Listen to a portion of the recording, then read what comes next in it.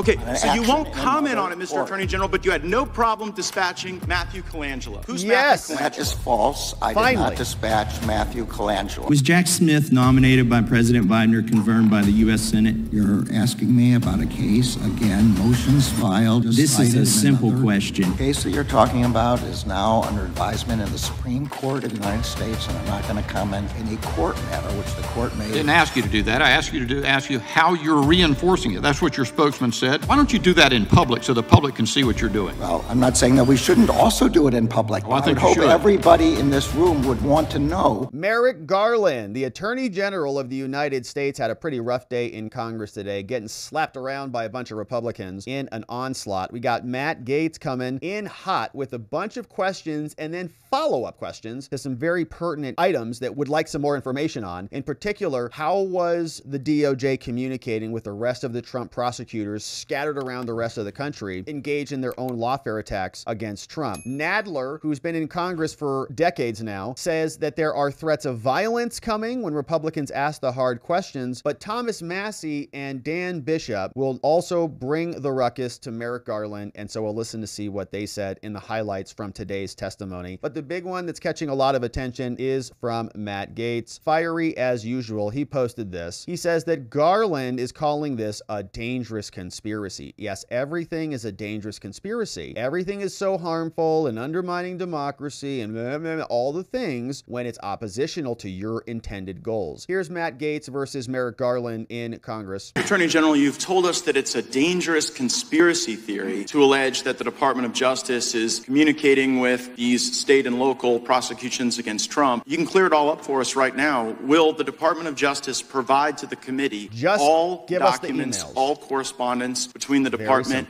and Alvin Bragg's office and Fonnie Willis's office and Letitia James's office? The offices you're referring to are independent offices of state. I get that. The question is whether or not you will provide all of your documents and correspondence. That's the question. Yours. I don't need a history lesson. Well, I'm going to say again, we do not control those offices. They make their own decisions. The question is whether you communicate with them, not whether you control them. Do you communicate with them, and will you provide those communications? You make a request, we'll refer it to our Office of Legislative Affairs. But see, here's the thing. You come in here and you lodge this attack that it's a conspiracy theory, that there is coordinated lawfare against Trump. And then when we say, fine, just give us the documents, give us the correspondence, and then if it's a conspiracy theory, that will be evident. But when you say, well, we'll take your request, and then we'll sort of work it through the DOJ's accommodation process, then you're actually advancing the very dangerous conspiracy theory that you're concerned about. Now, you were a judge, once nominated the highest court in our country. SCOTUS. When you were a judge, I'm just curious, did you ever make political donations to partisan candidates? Like Judge Merchan did? No, and you didn't because that would create the potential appearance of impropriety. I didn't because there's a federal rule barring federal judges from making contributions. Right, but under that same theory of there's a rationale attacks on the judicial process, right? Like, shouldn't someone be owed like a jury of their peers and a judge that's non-biased rather than getting a judge from your political opponent's donor file? I'm well aware that you're not asking a hypothetical. You're asking me to comment on a jury verdict in another jurisdiction which has to be respected. I won't comment on it. That case is still ongoing. The defendant Mr. Attorney General, I hadn't asked you about the verdict yet. We were getting there. I was talking about the judge. And so let me ask you this question about your time as a judge. Was there ever a time when you were a judge when you had a family member who was personally profiting off of the notoriety of a case that was before your court? I'm going to say again, very clear, you're asking me to comment on a case in another jurisdiction. No, hold on, Mr. Attorney General. Did you ever have a family member profit off of the notoriety of any case that you sat over? Say again, you're asking yes or no? You're asking me to comment on a case currently. Well, it seems you're connecting the dots, Mr. Attorney General. Yeah. I'm just asking you as to a general principle. But you are aware that Judge Merchan's daughter was profiting off of this prosecution. You are aware that creates the appearance of impropriety. You know the very reason there's a federal rule against judges giving donations is because it is the very attack on the judicial process that we're concerned about. I'm sorry, I don't agree with anything you just said, but I'm not going to comment on it. Okay, so you won't comment on it, Mr. Attorney General, but you had no problem dispatching Matthew Colangelo. Who's Matthew Colangelo? That is false. I did not dispatch Matthew Colangelo. Matthew Colangelo became the Assistant Attorney General at the very beginning of the Biden administration. Without having been Senate confirmed, goes and gets this senior role at the DOJ, and then after, I believe it's Gupta replaces Colangelo, Colangelo makes this remarkable downstream career journey from the U.S. Department of Justice in Washington, D.C. Weird. And then pops up in Alvin Alvin Bragg's office to go get Trump. And you're saying that's just a career choice that was made that has nothing to do with the lawfare coordinated by the... Yeah, and let's back up there just a little bit more there, Matt. Well done on that, by the way. Amazing. But before that, Matthew Colangelo was also with Tish in Letitia James's office, prosecuting Trump all over the place. And before that, he was with Obama.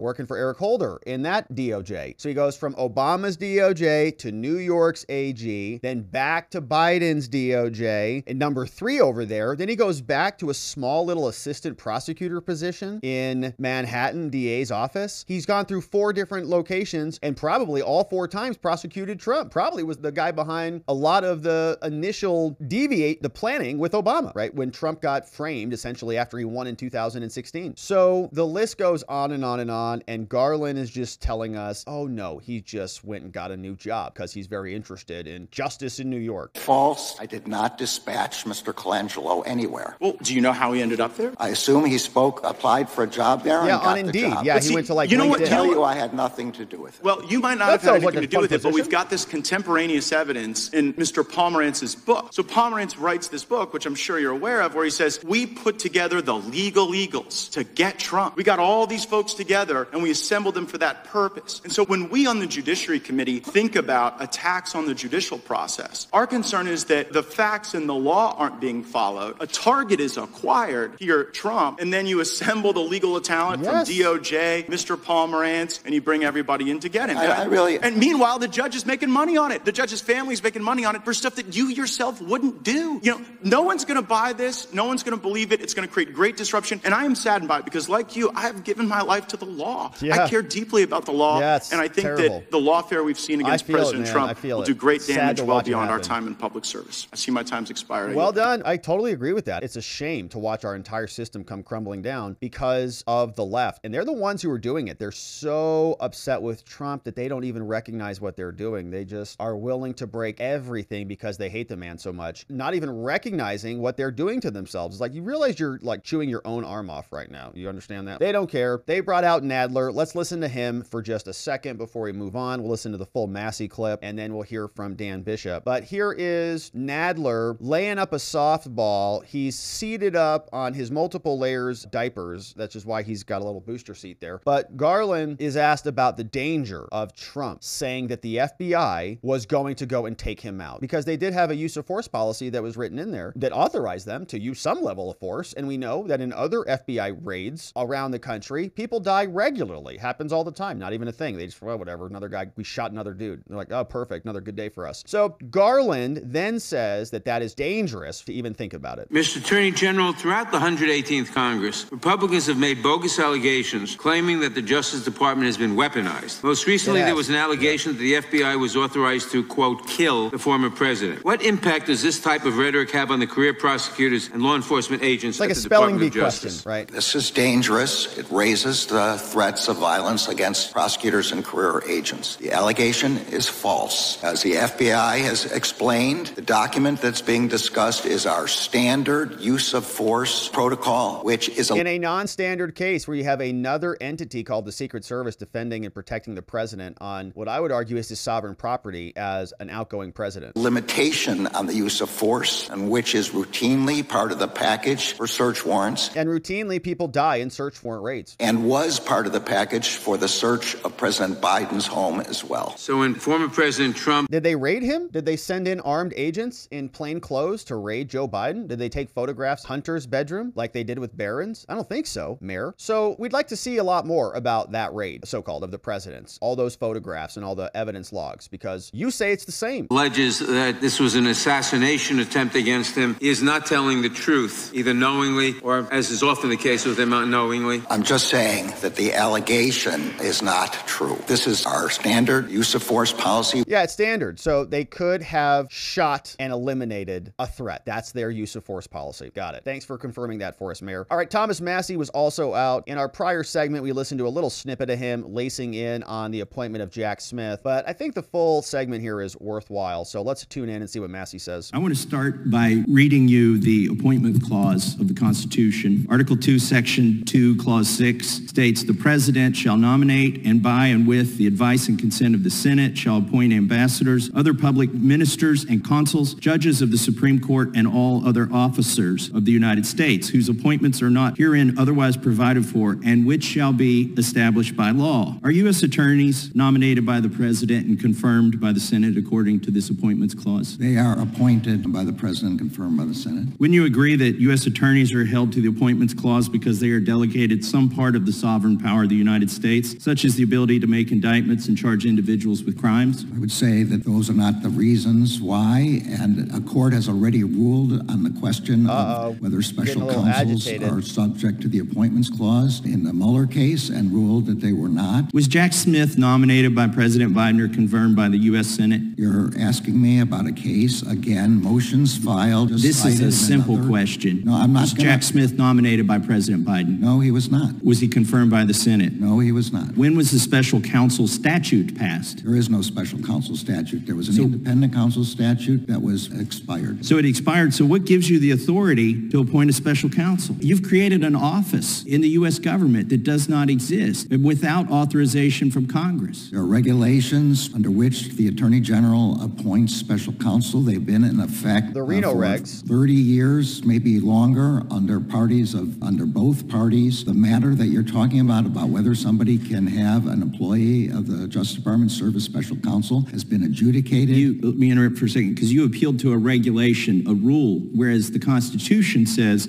shall be established by law. The statutes. Right, the statute, but you referred to a regulation, not to U.S. code. May I answer? The regulation cites the two U.S. code provisions that permit the Attorney General's appointment. Attorney General Barr cited to the same ones. Are you familiar? Even Attorney General Meese did that. All right, are you familiar with former Attorney General Meese's amicus? No. You're not? I know that he's filed one because I read it in the newspapers, but otherwise I'm not familiar with it. Well, he raises some good questions that I agree with in there. It seems like you've created an office that would require an act of Congress, yet there's not an act of Congress that authorizes that. And even if it didn't require an act of Congress, and you've already admitted it, there was no act of Congress that established this office, it would still require, according to the Constitution, a nomination by the President and confirmation by the Senate. Yeah, I want to move on can't override to January 6th. Is it accurate to say that the DOJ is on pace to arrest roughly one protester a day in 2024, nearly 3 years after the incident? I don't know what the pace is.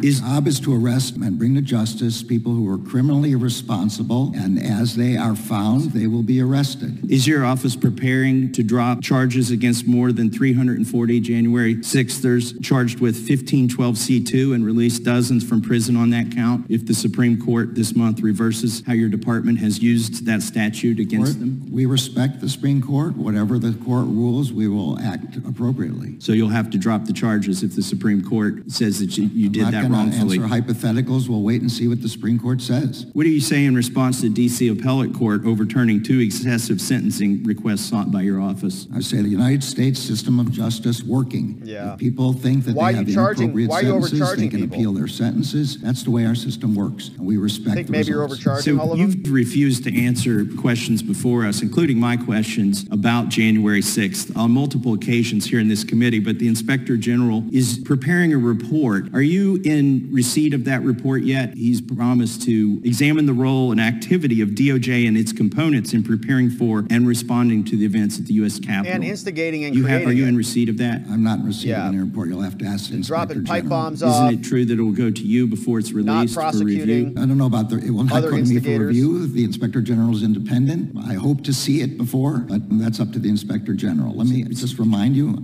I was not the Attorney General on January 6th. Do we have your commitment to release that as soon as you see it? No. The determination of the release of Inspector General reports is up to the Inspector General. We give them independence. Congress demands that we give them independence. My time has expired, but so we have your commitment not to slow down the release of that from the Inspector General. Our Inspector General is a very independent person. All right, so that's Merrick. Good job on Massie digging into those issues, and we've covered that at length here. The Ed Meese illegal appointment of Jack Smith. Merrick Garland's relying on those old Reno regulations, which were cobbled together from a bunch of of various U.S. codes to give them this power to appoint special counsel. Feels like it's not the law. Hopefully the Supreme Court or another court weighs in on that soon enough. It might be Judge Cannon. So we'll finish up the onslaught against Garland with Dan Bishop asking Garland about what's happening with the social media companies as we move into 2024. He says, no.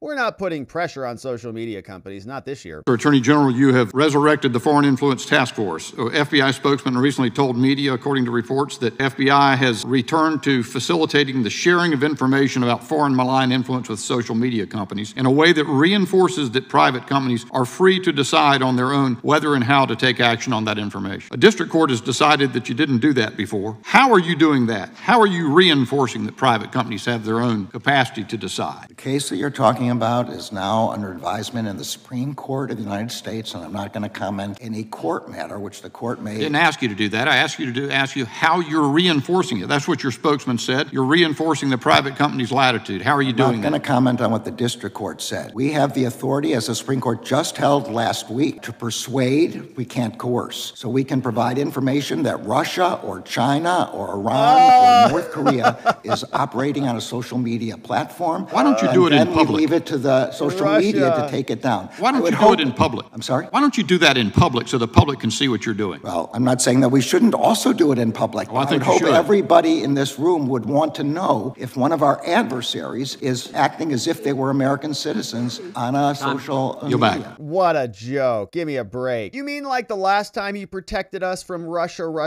and you made up a bunch of fake nonsense to try to dog President Trump throughout his entire first term? Don't you want to know? Yeah, you mean like we want to know from our CIA when they just make up fake lies and 51 of them sign a propaganda letter to try to rig an election and succeed in it, evidently? Yeah, and then the federal government is not going to coerce anybody. They're only going to persuade them, you know, with the entire power of the federal apparatus down on their neck. So that's Garland, and he is squirming a bit in there. It was enjoyable to watch. Whether that's going to change anything at the DOJ, of course, we know the answer to that is no. He's not going to change anything. They are operating on raw power. But we got some good statements on that one out of him from Massie, from Gaetz, from Bishop, and Garland telling us that they're not going to coerce anything in 2024. We don't believe that for a minute. We know that they have done this in the prior election. They're going to do it again. So we're going to be here continuing to cover it, my friends. Thanks for subscribing and liking this video wherever it is you're watching it. It really helps YouTube promote this and send this out to more people. If you missed our first segment, which was about Hunter Biden and his trial, make sure you go and check that one out. We'll cue that one up right here for you so you can watch that one next. We'll look forward to seeing you over there.